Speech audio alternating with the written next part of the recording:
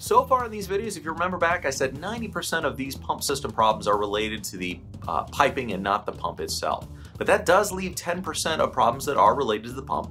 One of those is a pump that is just worn out. In other words, we have worn internals as a result of many years of service or from premature wear due to abrasives or lack of lubrication. The symptoms of this, well, the first the customer is going to notice is a loss of capacity. Complaints come in about the pump being slow or being tired.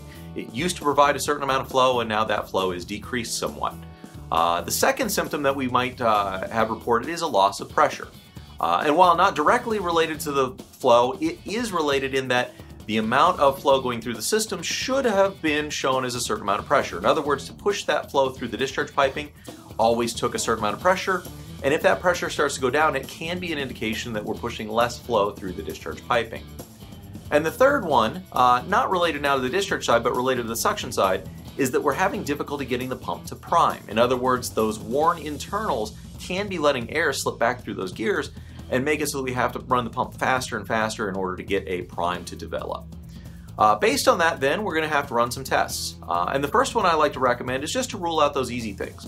Make sure the relief valve's set correctly, make sure the head is put on correctly, because those are easy things to check without disassembling the pump. Again, this is something that likely developed over a long period of time, so the customer can assure you they've not changed the relief valve setting, the head is on correctly, so they can be quickly ruled out. But the next step is going to be a little more complicated, and that is we do need to run an inspection on the pump internals.